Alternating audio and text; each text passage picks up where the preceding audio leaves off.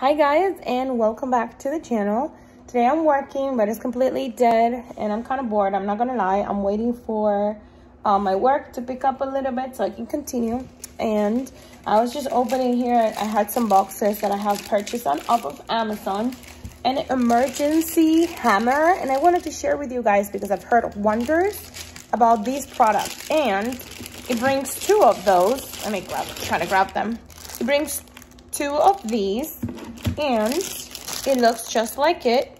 It has like a little pointy on one side, on the other side, and then at the bottom it has like a una navaja. How do you call that?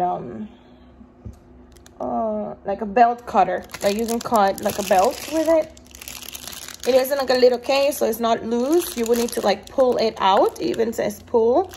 And I love the price. It was $9, $9. So it's about $4.50 per person. So I'll give one to my husband. And in case of an emergency, if you have an accident, there's a fire, and you need to escape, and you're stuck, you definitely can use this. You can keep it on the side on your car door. And yeah, I just wanted to jump here real quick and do my little version of it.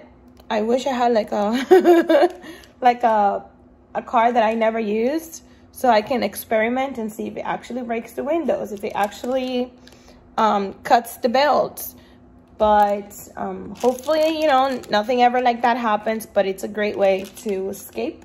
So I'm always looking for gadgets like this for emergency kits and things like that. And I just thought again to swing by and give my opinion on this.